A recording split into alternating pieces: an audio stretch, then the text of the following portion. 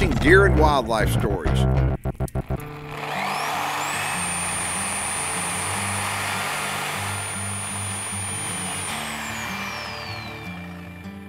All right, so the buck has had what Chuck calls a haircut.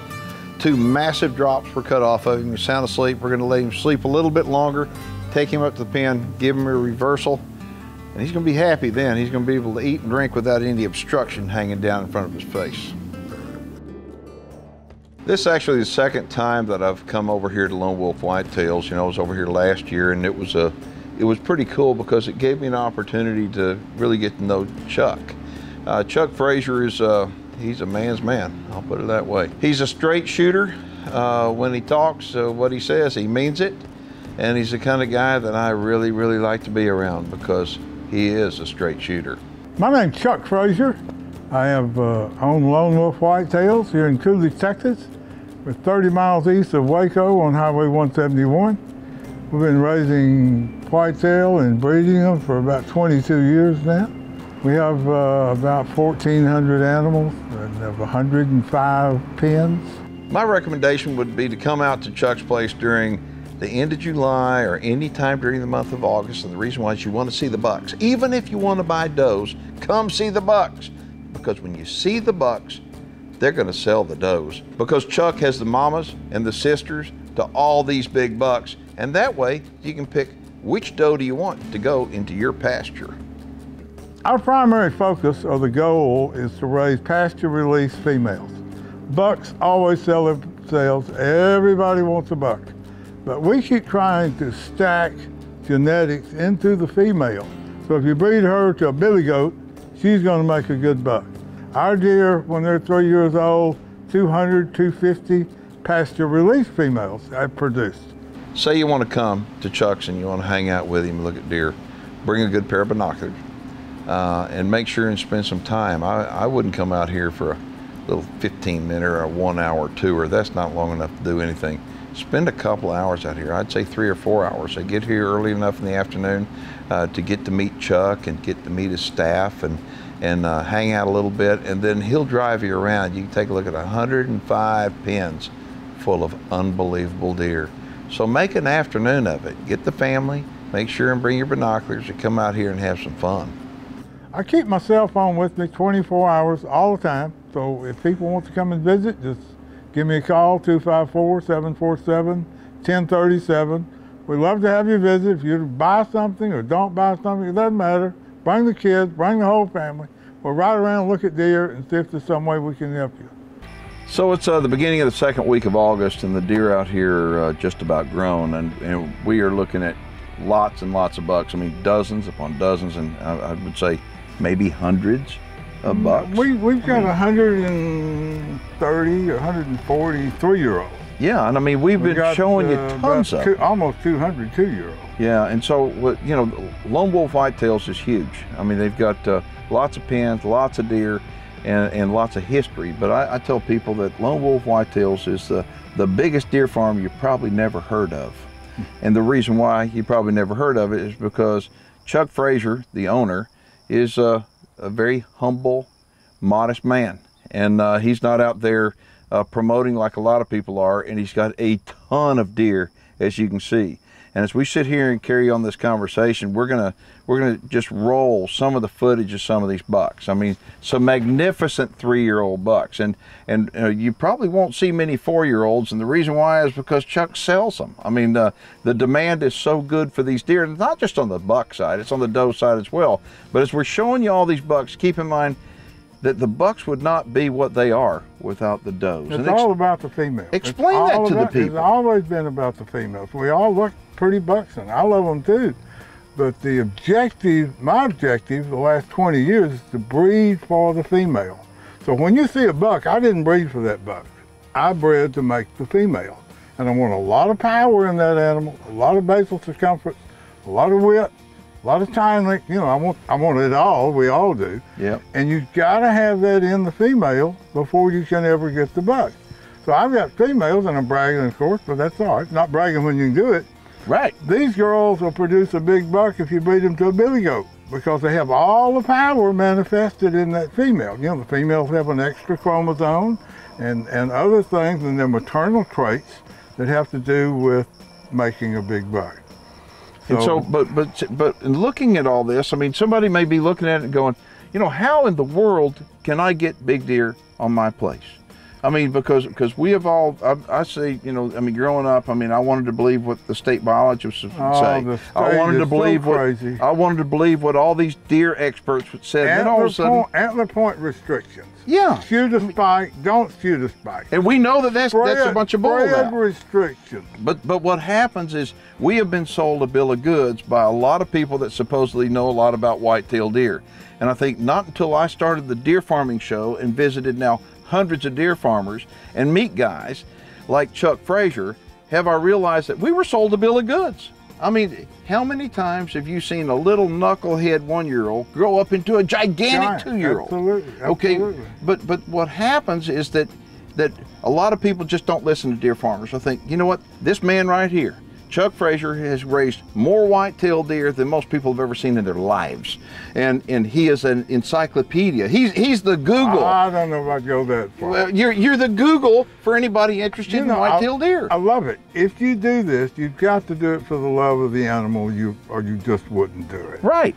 And I like breeding especially. It's a lot of fun to do the breeding. And I find if you breed traits into these animals, they'll pass it on. And the state has just bred. They are inbred, small on top of small on top of small on top of small. Brothers breeding sisters and fathers breeding daughters, and I mean, it's almost like ancient Egypt. And then the hunter comes in there and shoots out the biggest of the small, leaving even smaller ones to do the breeding. That's right. And when that happens, what are you going to get? You're going to get tiny. They were smaller. When I started 20 years ago, the native population of deer were bigger, much bigger than they are now. So, I mean, they just continually, every year, get worse and worse and worse. So we're going to run out of time on the show if we don't start showing more deer, but let's do this. If somebody wants more information, to come out here and look at the bucks, and if you want does, I mean, Chuck's got a ton of does too, and that's probably what I would recommend you doing. Yeah, I mean, bucks are easy, does. Don't buy a breeder buck. I may be killing myself, but I tell people, don't buy a breeder buck. You buy the females with the baby in their belly. I sell a lot of breeder bucks, but it's in a controlled situation where they've got to control breeding and they don't put him out in that normal pasture. Okay, so if you want more information about coming over here to Lone Wolf Whitetails, give them a telephone number. 254-747-1037. Okay, I want to go see Longhorn. Can you show me Longhorn? Oh, you're lucky. That's what I hear. Let's go see him. Okay, when people come out to my deer farm, they see these clothespins in the gate and they think, what in the world are they for? Well, this is kind of like a redneck inventory system. And this is for the fawns. This tells me how many fawns were born in this pen.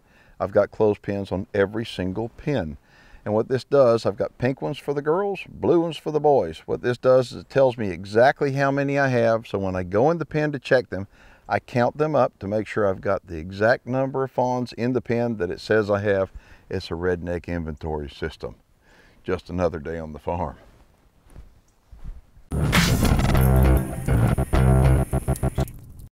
All right, folks, before we go any further and show you this buck named Longhorn, I want to tell you there was a guy I was talking to the other day that contacted Chuck that bought 30 does from him.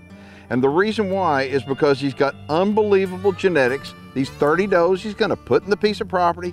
He's going to let them have babies.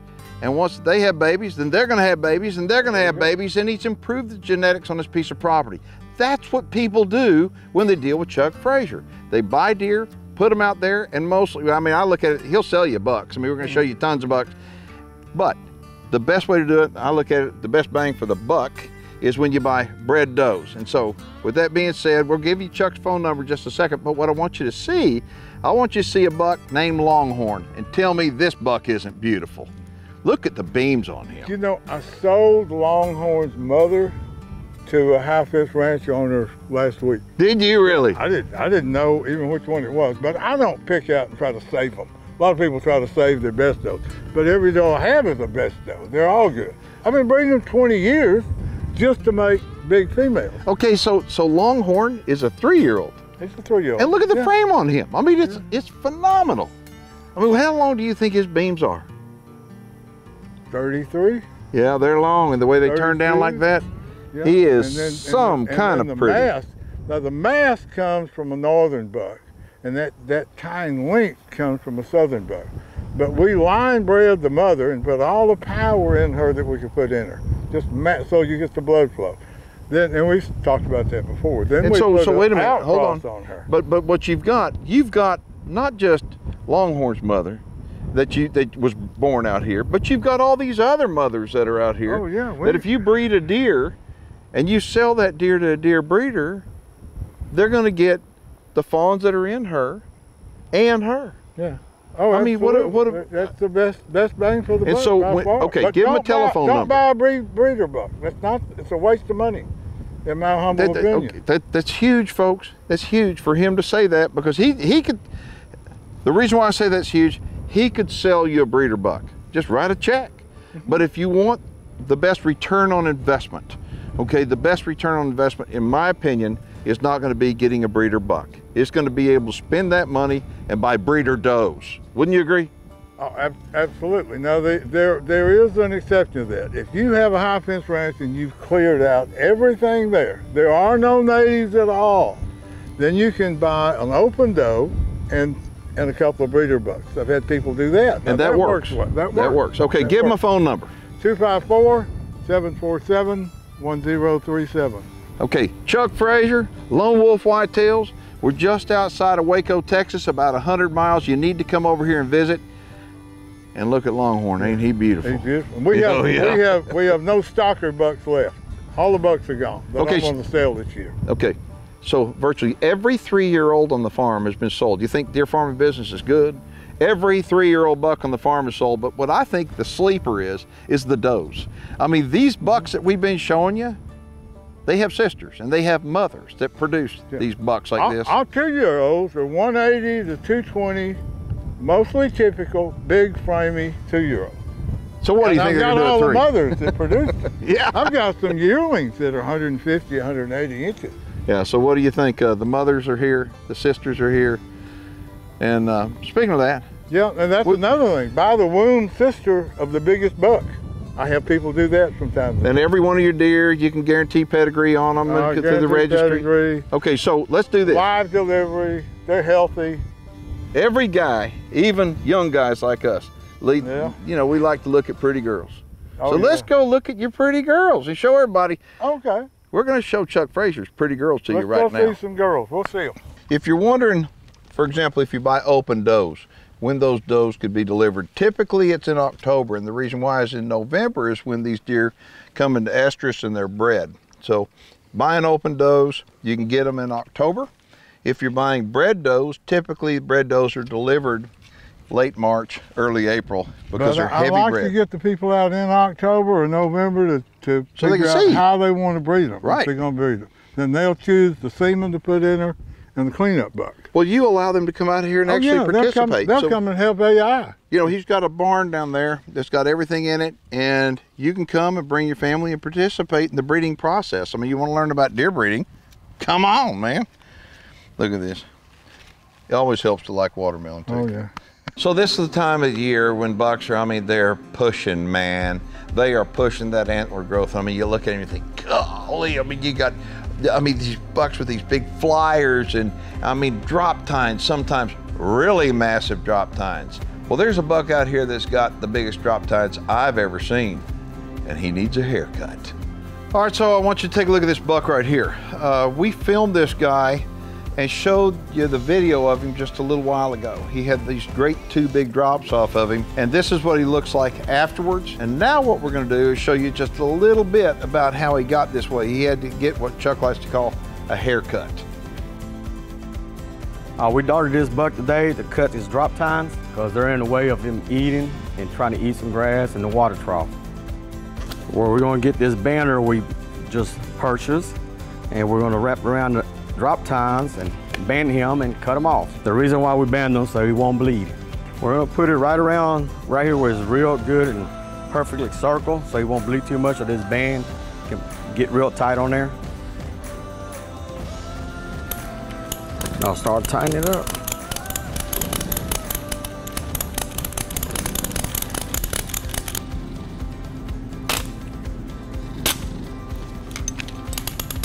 That just cut the bender off. We didn't need this extra part. This is all we need, where we squeeze this little tool down here with this little band, and that's real tight around there now, and we'll fix it and get our saw. Mr. Brown, there we go.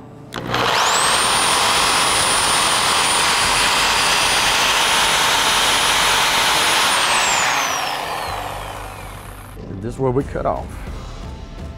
See all that blood flow? Now we're going to do the same thing on this other one.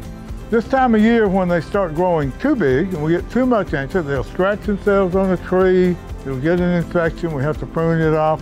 Sometimes they'll get a big drop, they'll tilt their head over. We have to cut that off to help the animal health and keep him healthy.